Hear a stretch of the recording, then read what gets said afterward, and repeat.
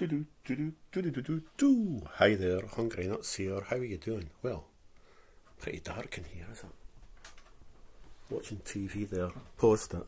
Got my light on. Don't know if you can see it. See the light? Treated myself. I treated myself. Right, watching the news. I paused it there, watching Sky News. Breaking news for today, which is the 16th of October 2024.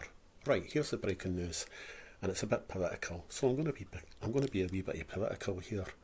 Keep putting my glasses off and on. I'm going to be a wee bit political here. If you don't agree with me, too bad. If you do, give us a thumbs up and subscribe to my channel if you can. It would help. Right, the breaking news is Dari Danon, who I've never heard of.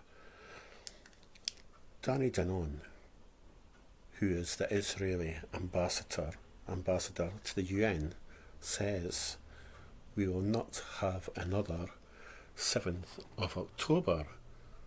And he also goes on to say we will not have another October the 7th, and Israel is committed to giving humanitarian aid. Well, let's see if they do, because at the end of the day what they're doing is war crimes at the moment.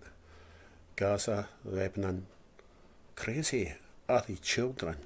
Do you actually think they children, when they grow up, if they get the chance to grow up, some of them, do you think they're ever going to forgive Israel for what they've done by killing their parents?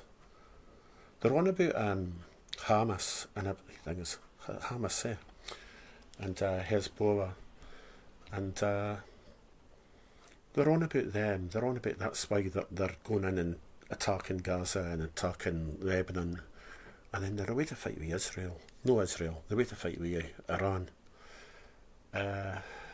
It's crazy, isn't it? It's absolutely crazy what Israel's doing, and they're getting away with it. And whose fault is it? Well, it's the UK government's fault for one start, and it's bloody Americans who think they're untouchable. Well, as far as I'm concerned, I could see terror attacks coming our way and their way with what's been going on, because at the end of the day, United Kingdom, you're great fucking United Kingdom is supporting Israel. It's crazy.